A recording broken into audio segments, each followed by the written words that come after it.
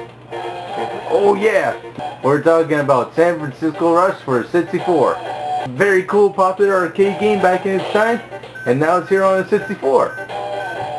I think the 64 was one of the first systems to ever get this cool arcade game home. Now it looks like your typical racing game at first, but there's something very cool about this one. Here we're, racing in San Francisco, cool state. And what makes this game so interesting is that there's a lot of hills, shortcuts, and jumps in this.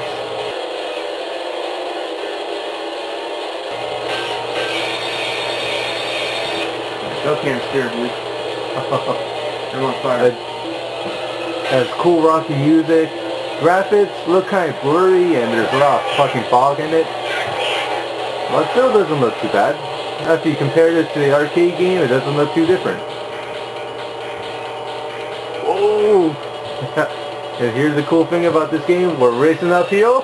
And wild jumps. I love it. And there's shortcuts everywhere in this game. We just have to find them. There's 6 tracks in the game altogether, and each one has their own secrets to them. There's secret keys you can find. You can do drifts. Well, you actually go in reverse, and that's how you sort of do your drift. And that's how you can regain your control.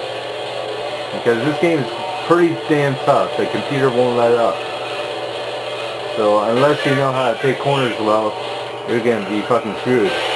But at least there are ways to cheat the system, like use shortcuts and all that.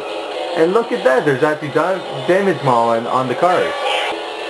Whoa!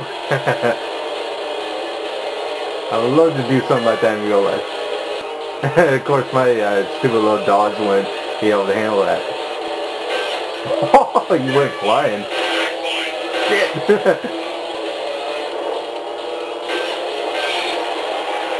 Oh, did you burn up? Yeah. Oh yeah, I gotta use the shortcut. Where'd you find it?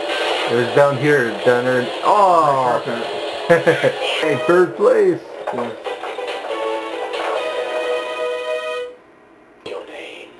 What is it? What? What?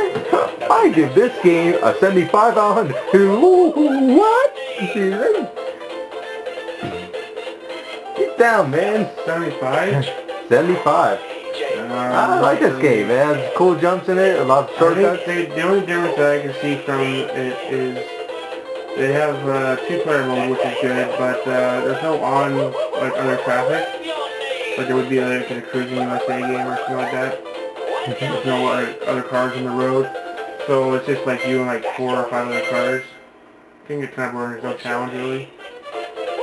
You're like in Cruising USA, you're not just facing like the 5 other cars, but you're facing all their oncoming traffic as well.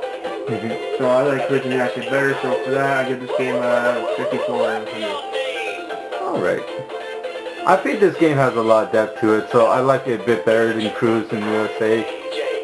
Cruising USA you can jump into a little bit faster, but it's, as soon as you play for a bit, I don't know, it just wears thin after a while. Where this game has lots of layers, lots of different modes you can do, and in the circuit mode, you can challenge 24 different tracks, and it's actually the 6 tracks and like mirrored, reverse and all that, so there's a lot of replay value in this one.